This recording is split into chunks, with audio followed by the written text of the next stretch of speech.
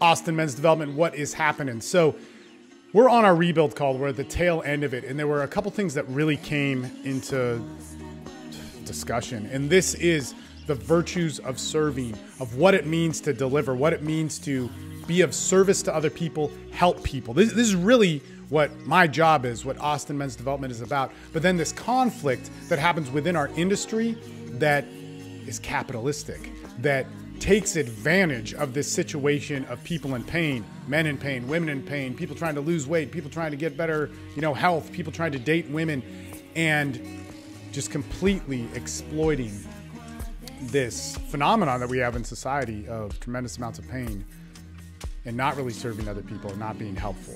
I want to talk about the importance, the devout, amazing importance of what it means to be of service to others and why that is huge, and in the balance of what capitalism is. I'm a capitalist. It's important for me. It's the society and world that I live in, and how we can do that right.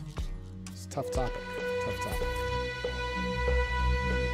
Let's get started. So when we talk about serving others, right? When we talk about this, when you talk about like what signed you up for this free board, and this is a live stream on the AMD or wherever you're watching this, what you came to do as a man. If you came with pain, if you came with wanting to better yourself, if you came with, trying to rebuild something, these are amazing qualities of a man. And let's take away the economic side. Let's take away the kind of like social pizzazz of it, of like watching like some superhero on Instagram doing something. And let's get into like of what that means, this personal journey of you benefiting yourself.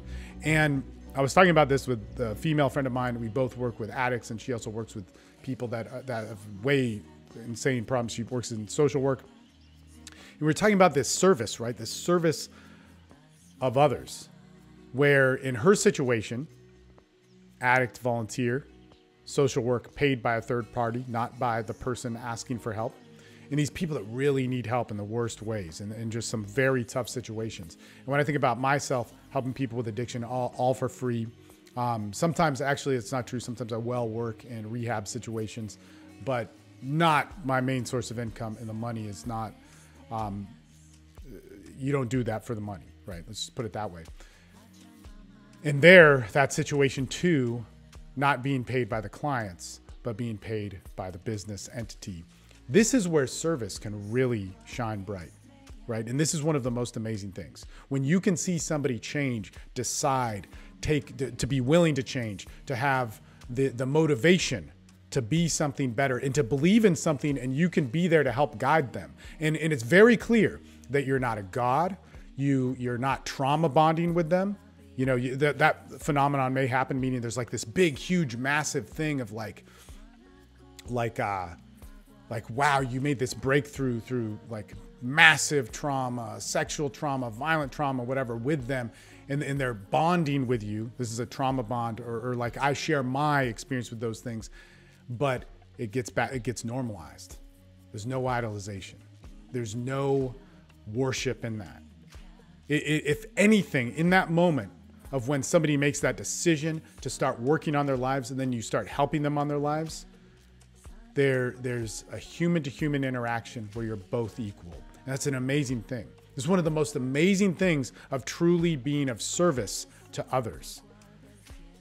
What's interesting is we don't see this phenomenon in the coaching industry. Now, I'm a coach. I've done it for almost 15 years now, right? Taking money from people in a way where it can be more profitable. Don't get me wrong, like rehab work can be profitable if you own the rehab. And that gets exploited all over the place, whole different discussion. But in my work, I can ask for a lot of money. I can make a living. I can make a good living off of this. Yet what I see so much in the coaching industry is not this idea. And I see the back end of it. I know a lot of these people and so on, is I see this idea of just helping enough to maintain an image that's going to get more people to look at me so that I can grow bigger and then say I help more people. Yet, what I see with a lot of coaches, and this isn't true for all of them, but it's damn near all of them, and there's few exceptions, right? Is what I see is guys helping thousands and thousands of people get over a bad day or these types of things, but not real breakthroughs in people's lives. Yet the idolatry goes further. Like this sense of worship, this sense of them being amazing, this image of them being awesome. And whatever that is, whatever the culture says the hero looks like, that person becoming. And it's really disturbing, right? So there's a post that I was making, and I have to rewrite it just for like one of those quick Instagram image things that I put up or on Facebook. But it says, I'm going to paraphrase. Like I said, I got to rewrite it. But it talks about this idea that we are a culture that is in love with showing off our own self-hate. And that's what we try and follow. And what I mean by that is I may hate my image of self so much that I'm going to be a superhero. That's my reaction to me feeling weak. I'm going to do the opposite of being weak, and I'm going to find strength in the image of strength.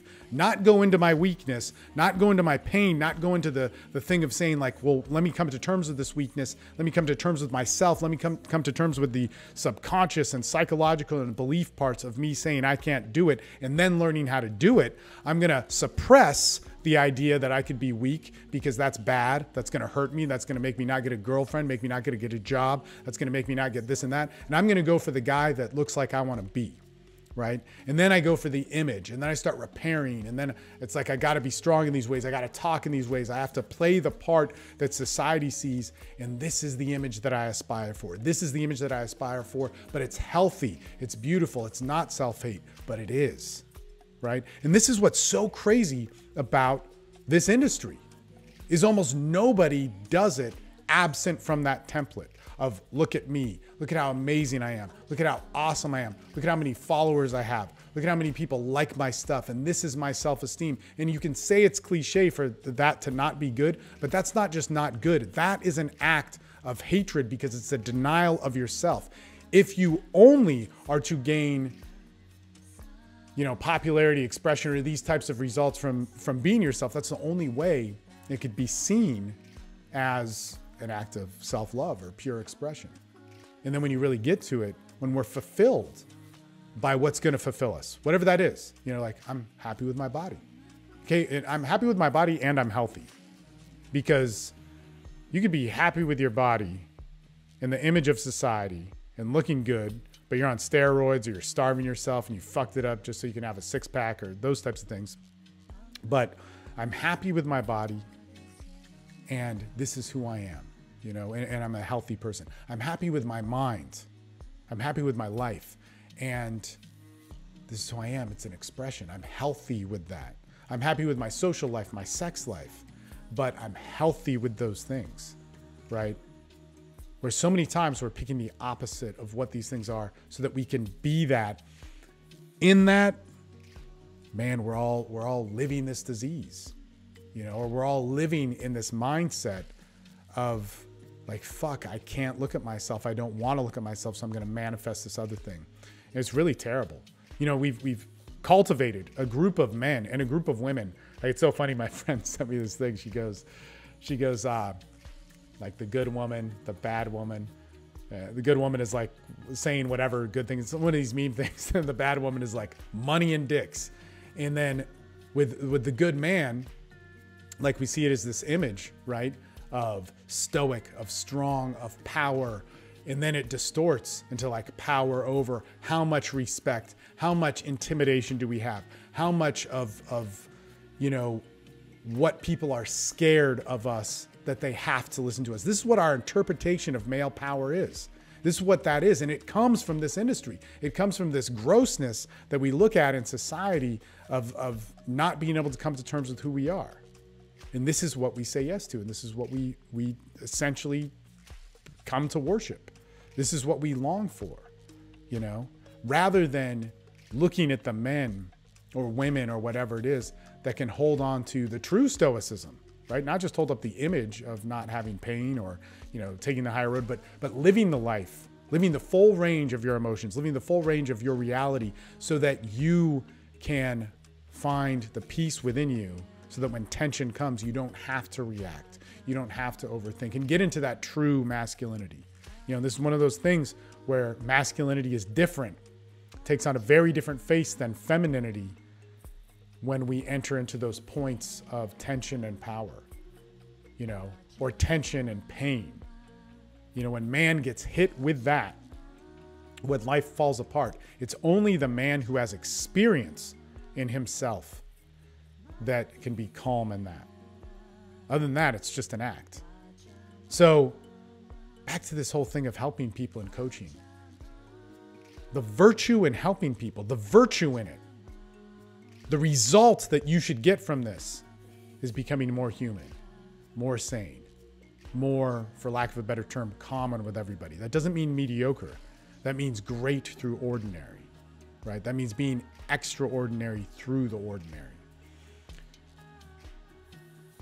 The dark side of help in service to other people is that of pure selfishness, which, let me rephrase that, because selfishness is not always bad in this. Sometimes you do it only for yourself, but you achieve selflessness through a selfish act of trying to help yourself. But where I see it is this selfishness of self-promotion, of narcissism, of being better, of the demand to be worshiped and the demand to be liked. I'm going to tell you right now, I think about all that stuff. You know, that matters to me, but nothing matters more than what happens to the people that step through my door and really work with me. And there's certain people that, you know, conflict, it doesn't necessarily work in that way, but man, nothing matters more than the person who wants to work on themselves and is willing to work on themselves. And man, that is sad that we don't have enough of that.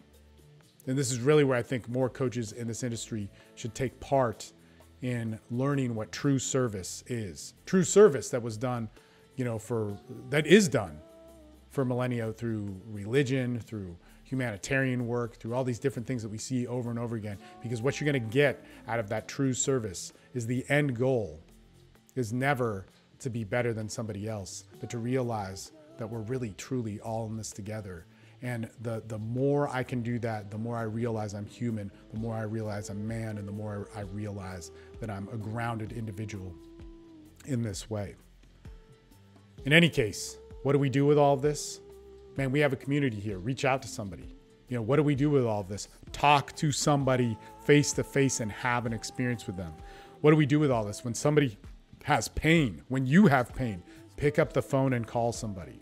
And if you do want to work on it, and if you do want to get into this thing that I've built, that is a capitalistic venture, that takes money, that offers a service, that does something for people, check out Men's Development Excellence or get started with the Rebuild, which is a super affordable price where you can get started in being a part of those communities. But one of the things that was very important for me in all of this is that you are paying for a service. You're not paying for a celebrity. You're not paying for what you're paying will deliver whatever money to get rid of the quick fix. You're paying for a service of what people do and what we do. And I think that's very important for people to understand when it comes to personal development and to change. All right. Later.